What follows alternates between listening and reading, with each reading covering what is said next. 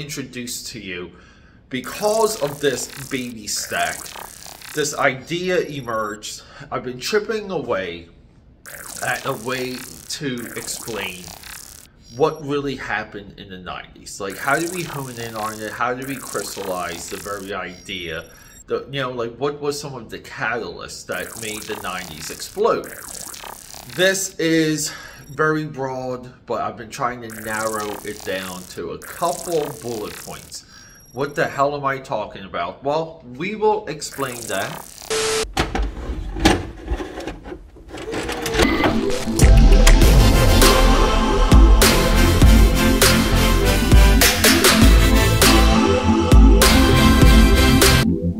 AKAPADers, Peter DeLuca here, coming back from a little baby vacation.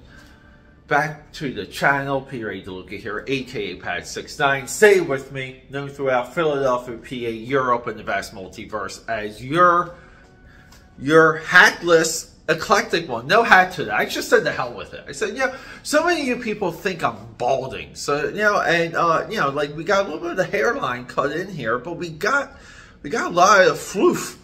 I'm proud of it, guys. Rock and roll. So, we got a little, I'm going to show it off for a little baby stack here, okay? Only a few books. One significant key connected to a run of books I was doing a year ago. I was floored to get it for the price I got it at. Can't wait to read it. Can't wait to share it with you.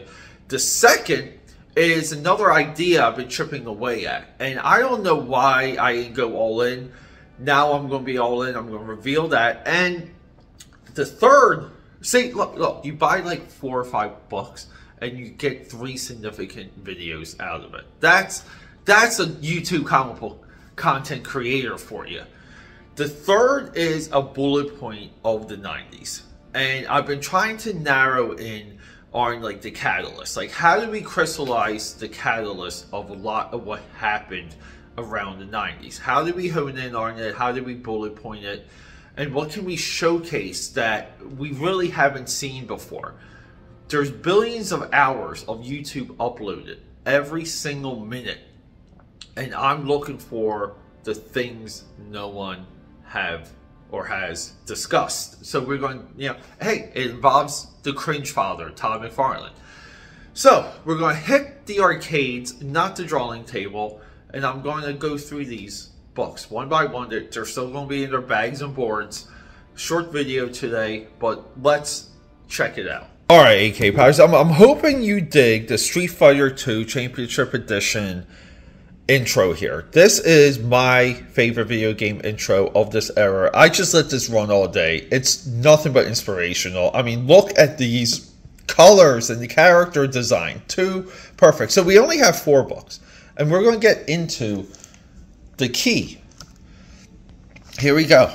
The first modern day appearance of Dwayne "The Rock" Johnson's Black Adam. We got this for $5. Shazam $28. So roughly, I'm not like a condition grader, but this is like a $100 book. So number 2 is, so this is the idea I was saying that I should have been on top of way earlier.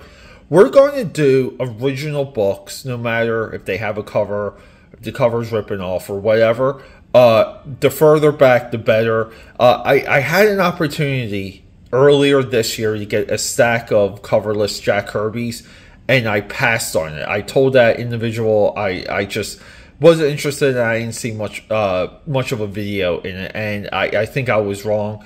We're going to be doing this. Hopefully I can get that stack still. So just be on the lookout. We're going to be doing just original prints, cover or no cover. It doesn't matter.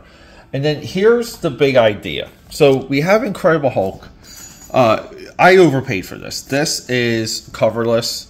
The cover is completely off of this book, but we paid $5. I felt bad because I caught them slipping on that Shazam book.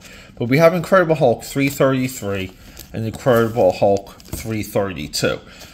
What we're going to be doing is I'm going to lay it out for you guys where Todd McFarlane transitioned from a regular consistent, good artist to Todd McFarlane. Like, this is the transition here. These are the two issues. Starting here, we get the style of McFarlane emerging into everything that we loved in Spider-Man and Spawn. 332, not so much. And these aren't even McFarlane covers, by the way. And this is the beginning of the McFarlane Hulk run. So I wanted to do something like this for Jim Lee, Wells Portacio, and Rob Liefeld, and Mark Silvestri. Mark Silvestri is a really tough one to hone in on. But, yeah, I've been chipping away at it, as I said. So just be on the lookout. Well, guys, a little bit of a video preview here. Wanted to showcase these. Let me know what you think.